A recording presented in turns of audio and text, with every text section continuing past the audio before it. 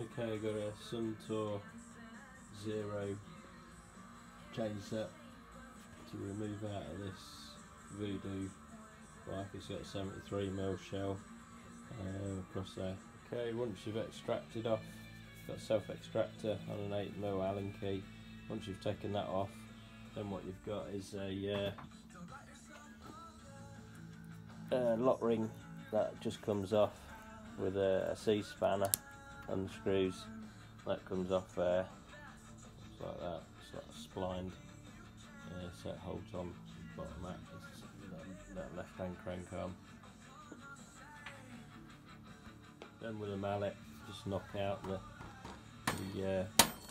chain set so that knocks straight through like that, and set that out.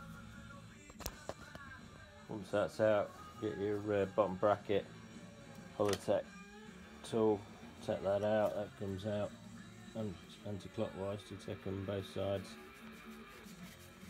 fully, and that's it. Extraction of a Suntour Zeron chainset.